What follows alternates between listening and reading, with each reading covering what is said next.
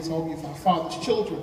Very quickly, if you will find me in the book of 1 Samuel chapter 30, then we'll look at verses 6 through 8, and we'll talk a few minutes from there. And the word about God said, and David was greatly distressed, for the people spake of stoning him, because the soul of all the people was grieved, every man for his sons and for his daughters. But David encouraged himself in the Lord his God. And David said to Abiathar the priest, the Amalekite's son, I pray thither, bring me hither the ephod. And Abiathar brought forth thither the ephod to David. And David inquired of the Lord, saying, shall I pursue after this troop? Shall I overtake them? And he answered him, pursue, for thou shalt surely overtake them, and without fail recover all. For the next couple of minutes, we announce my subject. Look at your neighbor and say, neighbor, you have without fail power. Beloved, very quickly, as we look into our text, it came to pass as David and his men returned to Ziklag. He comes back to find that the Amalekites had invaded Ziklag, burned it, took it into captivity, and those men's wives and children were taken into captive. David eventually goes after God, and God gives him instructions and let him know in verse 8 that he would overtake them and without fail recover all. Beloved, let me suggest to you today, beloved, that you have been set up to recover. God will allow situations and storms to come into your life.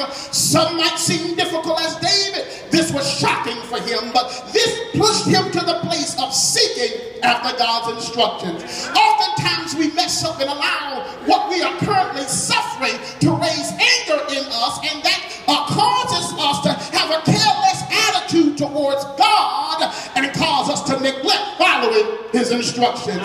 David begins to realize in verse 6 that everything around him was crumbling, and all of those that he was connected to did not have enough faith to speak nor see recovery, that they began of speaking of killing him.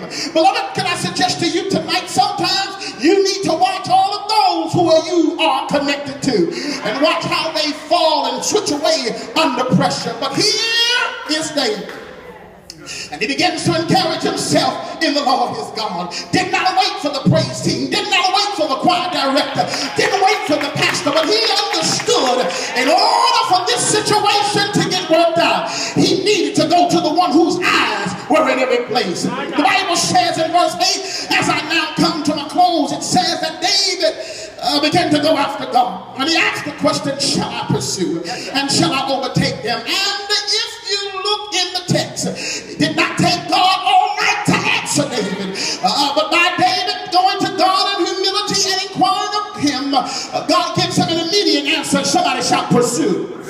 Let me pause for a second and say, some of us have missed God because we've been thinking all along that God has been saying to us, pursue, but for some, God has been saying, stand still. And it can be vice versa, whether we pursue or stand still, but it is important and imperative for us to obey. Somebody shout God's instructions.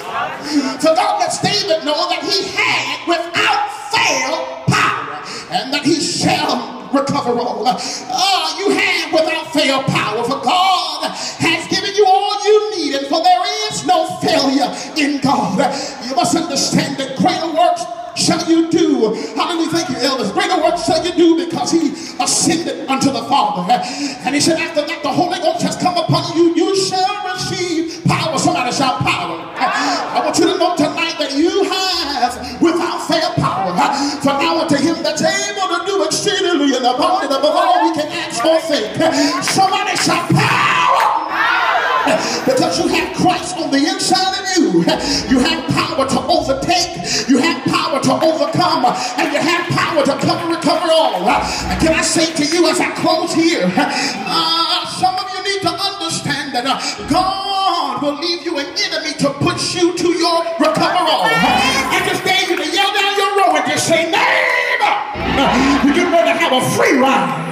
The Bible says in the chapter 11 verse, it said, and they found an Egyptian in the field and brought him to David and gave him bread, and he did eat, and gave him water, and he did drink. Understand that this same Egyptian was one of the enemies that came in to invade David's territory. I want you to know that God will always leave you an enemy, one who talked about you, one who lied on you, one who scandalized your name. God is going to leave you somebody to put you to the recover all. Tell your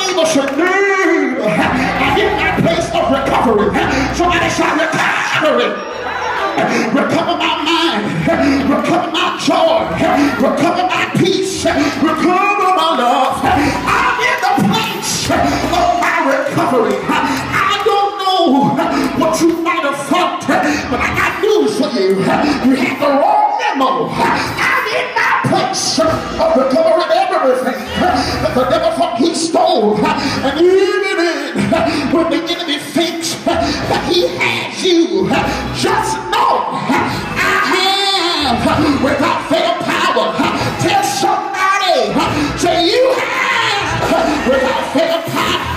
Defeat is not an option. Quitting is not an option. Giving up is not an option. I have, somebody shout the power to overcome, power to get through the situation. There is power in the blood.